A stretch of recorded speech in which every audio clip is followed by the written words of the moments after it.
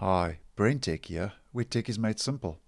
Just a quick video to let you know that in the Microsoft Edge web browser, currently when you open the share menu, you can only share an entire page currently in Microsoft Edge. That's the stable version.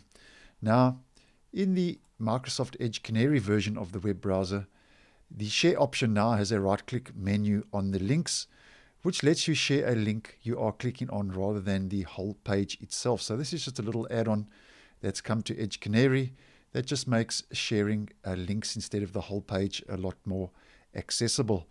Now, if we just pop over to Edge Canary, which is a pre-release unstable version used for testing and experimenting, and I'll just go to any random web page and any random link, and I'll right-click on it. I'll now have an option where I can share that link instead of the whole page, as it is only currently available over in the stable version of Edge. And if I click on share, it takes me to the sharing menu where I can go and share with any of my social media networks that I have available, or I can even add an email it to myself.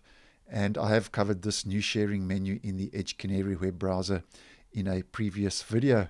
So this is only available at present in Microsoft Edge Canary build 94.0.981 or later. I have 982, so if you're running 94.981 or later, you will have this new right-click link sharing option in Edge Canary.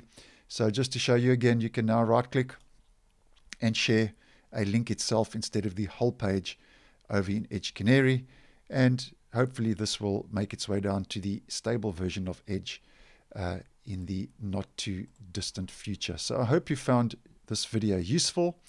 Once again, thanks for watching, and I will see you in the next one.